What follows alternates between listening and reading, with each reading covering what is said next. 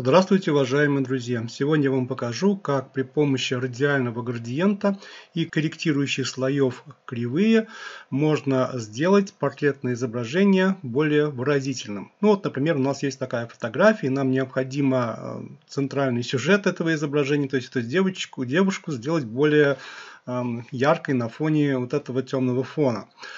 Я создаю корректирующий слой кривые. И мы все знаем, что если поставить вот на этой линии кривой вершину, и если я вверх тяну, то у меня фотография осветляется, если вниз ее тяну, то затемняется. Давайте мы на первом этапе сделаем изображение светлее. У нас, естественно, изображение все полностью становится ярче. Теперь можно этот инструмент закрыть. И давайте мы маску данного слоя инвертируем. То есть я нажимаю комбинацию клавиш Ctrl-I, она становится черной, и инструмент как бы не работает. Но теперь я беру инструмент градиент, он находится в панели инструментов слева, вот он. Затем я беру обычный градиент от черного к белому. Он является основным, либо базовым градиентом. По умолчанию у нас стоит градиент линейный, но нам надо выбрать именно радиальный градиент, вот этот. Затем обратите внимание, чтобы у вас здесь цвета были от белого черного без включенной кнопочки инверсия, то есть светлый сверху, черный цвет снизу. И теперь вы наводите например, на кончик носа модели курсор и создаете так называемую линию радиального градиента. И обратите внимание, у нас центральный сюжет нашего изображения становится светлее, а окружающая среда темнее. В данном случае градиент я бы сделал по длине, для того, чтобы он на маске оставил более плавный и более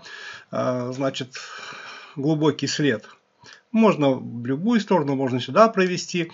Для каждой фотографии будет свойственен, наверное, свой радиальный градиент, вернее его величина. Теперь давайте посмотрим, что у нас получилось. Я выключаю верхний слой, вот так фотография выглядела, так она выглядит сейчас. Не правда ли лучше выглядит, да? То есть у нас центральная фигура нашего изображения, то есть модель, подчеркнуто, стала лучше. Но это еще не все. Давайте мы создадим еще один слой с кривыми, корректирующий, да? Но на этом слое мы весь портрет уже будем затемнять.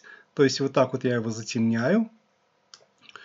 Но при этом я маску слоя оставляю светлой. Затем вновь иду в радиальный градиент.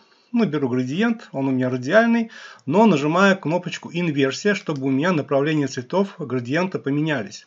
И опять-таки от центра нашего сюжета, нашей модели, я веду градиент немного вправее. И вот такая у меня получается здесь история.